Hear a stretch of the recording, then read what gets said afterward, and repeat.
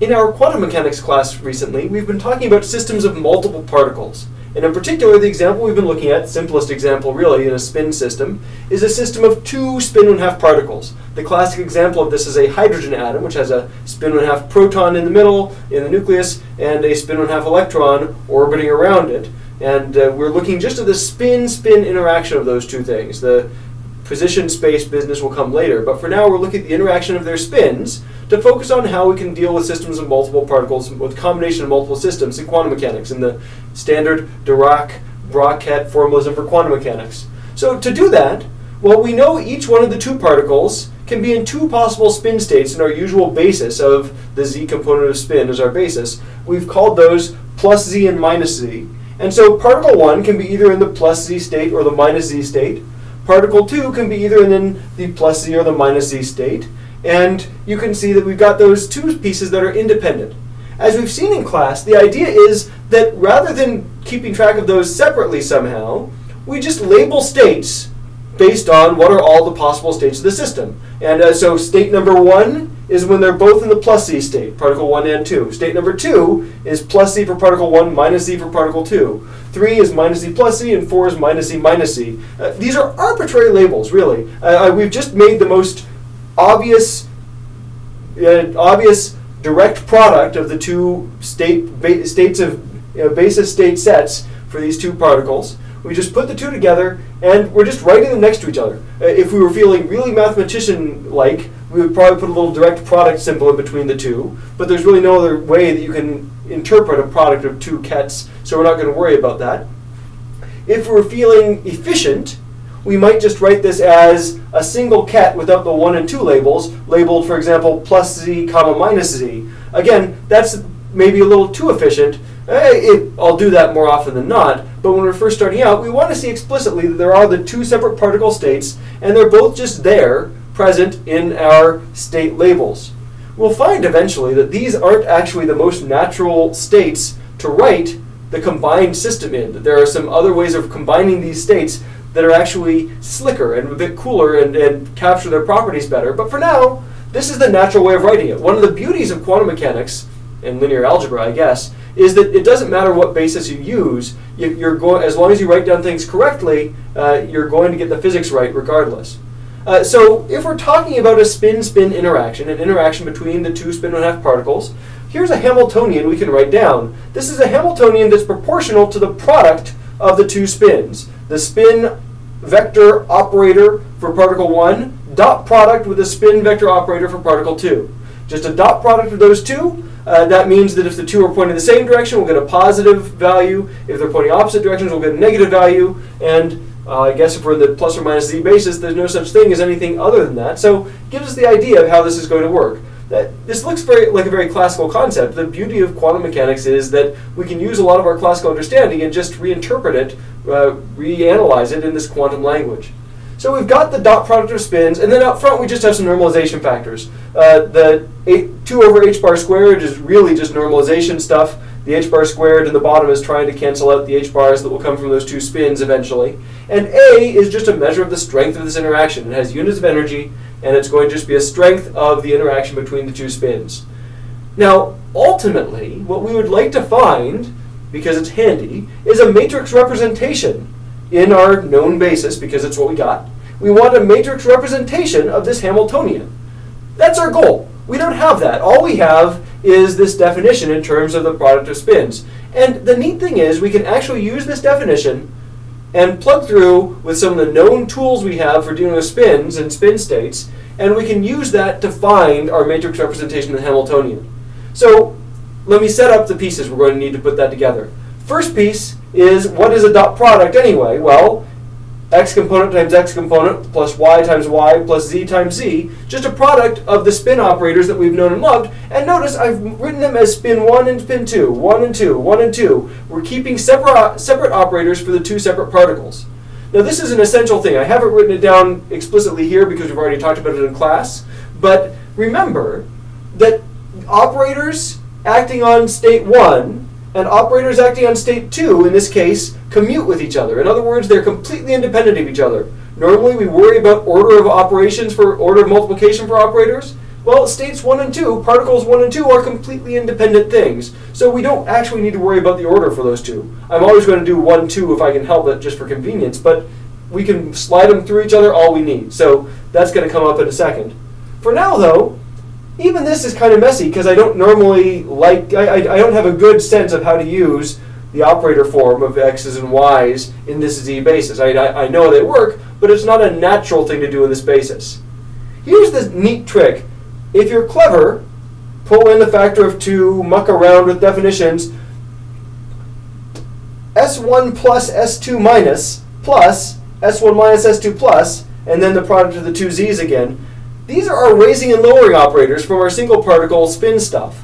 S1, the raising operator for spin 1 times the lowering operator for spin 2, and so on and so forth. You can check, I'll let you check, based on the usual definitions of the plus and minus raising and lowering operators in terms of spin x and spin y, you can check that this sum, that this whole term, comes out to be the same. This is just a rearrangement, a reorganization of the same terms, the same physics. So there's nothing special that's gone on here.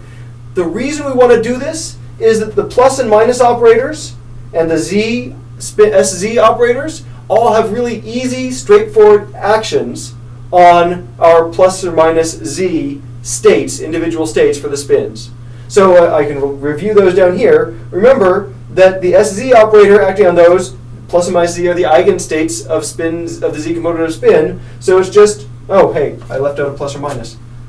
Plus or minus h bar over 2 times plus or minus z. This is just the setting up the basics.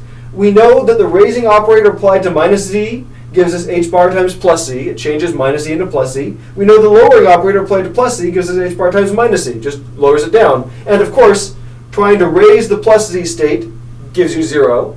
Trying to lower the minus z state gives you 0. That's all based on our derivation of the raising and lowering operators when we first talked about that ages ago. This is just a review of how these things work. Now remember, in application, when we actually apply it here, we're going to have separately S1 plus and S2 plus. Those are independent operators that happen to follow the same rules.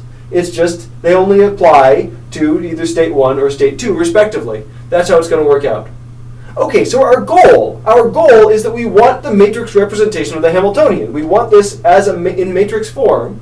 And that means we're going to have to evaluate a whole bunch of brackets. State 1 h hat, bra 1 h hat ket 1, bra 1 h hat ket 2, bra 2 h hat ket 3, all the different combinations.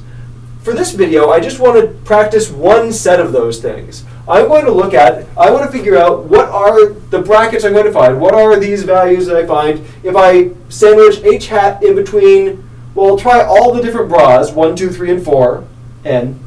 And I'm always going to apply it to ket 3, to state 3, because, well, it's only one video, right? We're just doing a piece of all this. So that's what I want to figure out. I want to evaluate those pieces. To do it, there are slick ways of taking some shortcuts here. There are. But I'm not going to do that. I want to start this out with the most basic idea, just give you the idea, the taste of how you do this, the brute force, just run through it way. And maybe I'll comment at the end on what some of the shortcuts are, but honestly, I think the most important thing to know is just how it works in the first place. So how to do that? Well, the first step we're going to take is just to apply our Hamiltonian operator to ket 3, to state 3. We're going to just apply this operator and see what we get. And we know what the definition of state 3 is. It's minus z for particle 1 and plus z for particle 2. And we know what the Hamiltonian is in operators, the plus and minus operators and the z's that act on those states. So here's what we're going to do. We're going to just apply this. We're going to work out what is h hat applied to 3. Well, I've got it over here. A over h bar squared times S1 plus S2 minus plus S1 minus S2 plus, don't forget my hats up there because they're operators, plus S1z, S2, whoop, that's not SZZ, S2z, S2z, all applied to, and I'll put in this state, the minus z for particle 1 and plus z for particle 2. That's the state we're applying this to. And we're just acting on this with our operators. And hey, I mean, it's math, right? We just distribute this thing out. We go through. This gives me equals A over h bar squared.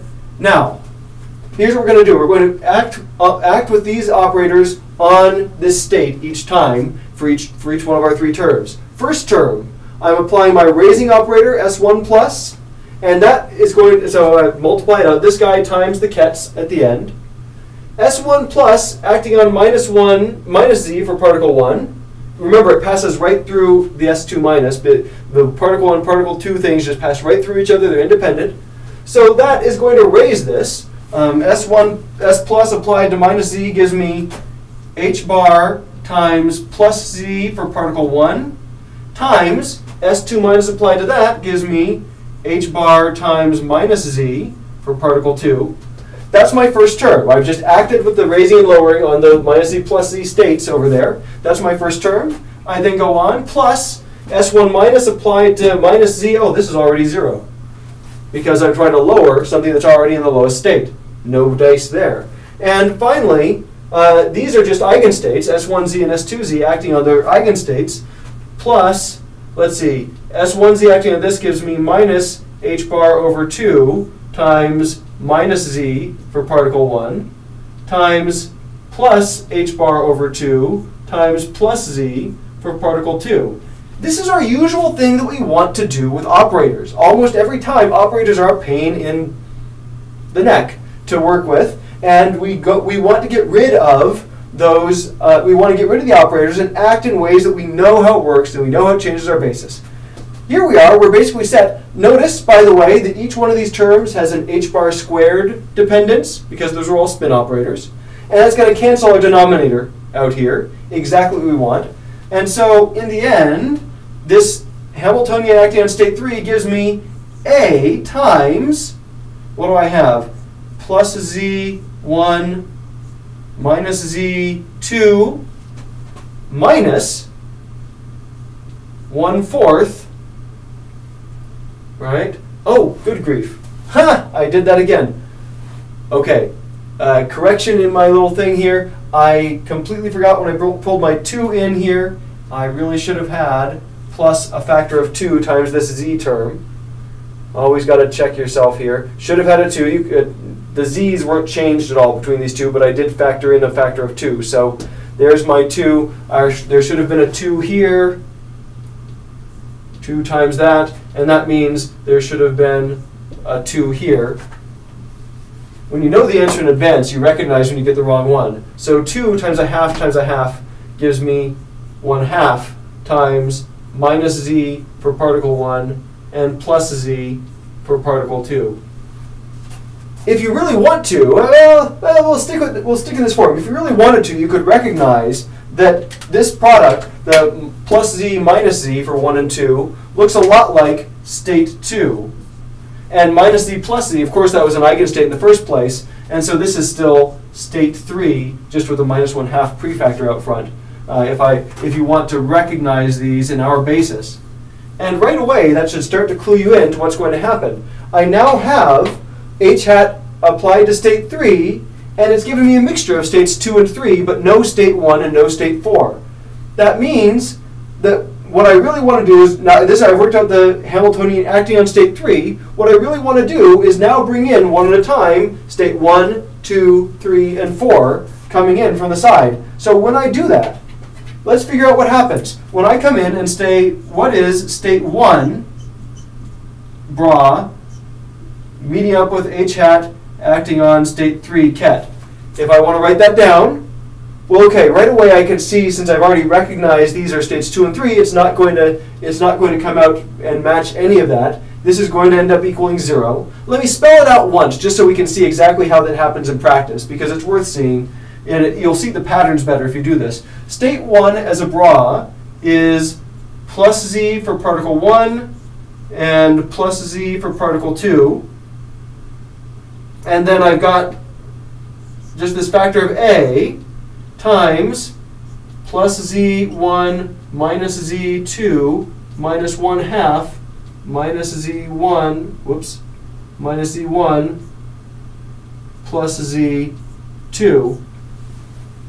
This is where we've written this out. I seem to be drifting downward here. Oh well. We've written this out, and again, remember, the particle 1 bra and ket stuff and the particle 2 bra and ket stuff passes right through each other. This A is just a constant factor it pulls out front. And you'll notice, plus Z1 meets up there, so that those two would meet up and give you their normalized states, normalized basis states, so that gives us a 1. But plus Z for 2 would come and meet up with the ket minus Z2. They're orthogonal. Minus Z and plus Z have different eigenvalues. They're orthogonal states. And so that first term gives me 0. And the second term, plus Z for particle 1, meets up with minus Z for particle 1. That'll also give me a 0 because, again, orthogonal states. So that equals 0. So right away we can see 1 h hat 3 will give us 0. While I'm at it, since this is the quick and easy one, I'll also point out that state 4 h hat with 3 equals 0. And we'll do this one the easy way. If I take the state 4 bra in here and pull it in, 4 into 2 are orthogonal states, 0. 4 and 3 are orthogonal states, 0. Again, in class we saw that those were orthogonal, so I'm not going to go through it over and over. But we've got, so we know that 1 and 4 each give us 0. For the others, states 2 and 3, I'll need to clear some room over here. For states 2 and 3, we can work out exactly how those are going to work too. And let's see, when I do that, state 2 h hat 3. We can do this the quick and easy way. We can just say this is 2 bra times A times 2 ket minus 1/2 3 ket. And as we saw in class, again, these are orthonormal states. When the 2 and the 2 meet up, I get an A. I factor out the constant A, and I just get 2 bra with 2 ket. They're normalized. When the 2 and the 3 meet up, I get 0.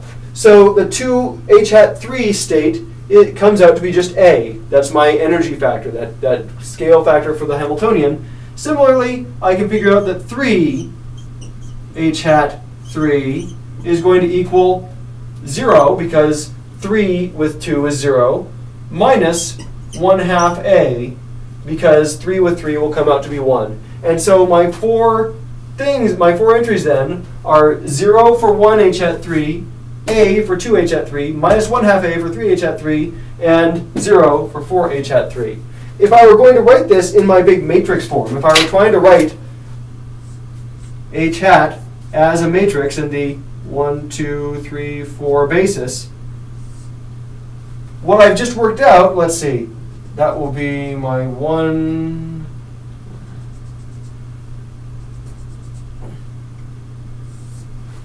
What I've just worked out in this case is, let's see, this would be 1 h hat 1, 2 h hat 1, 3 h hat 1. So what I've just worked out is this column, 0, A, minus A over 2, 0. I just worked out for this column. Those are the pieces I've worked out. Now if you want to do this whole matrix, that's its own thing, right? If you want to figure out the whole matrix, you would in general need to work out the entire thing. You would have to work out n h hat 4, n h hat 2, and n h hat 1, all those things. We've seen some of this in class. I'm not going to go through and repeat it all right now. I'll just tell you that in class, we've also seen, for example, that we get an A over 2, 0, 0, 0 for that piece. And in class, we also saw 0 minus A over 2, A, 0. And actually, at this point, we can already be kind of slick about this. Because the Hamiltonian is a Hermitian matrix, we can always take a conjugate transpose and fill in some other blanks. We know this is going to be 0, 0, and 0. And then if you work it out, we're going to have, there's a symmetry involved here as well, A over 2 in that piece. This is what the full matrix representation of the Hamiltonian will look like once we've done this whole process for multiple pieces, for all the different pieces. We will have h hat turning out to look like this thing. And with that, we've done our calculation. We found the matrix representation we wanted. Enough of that.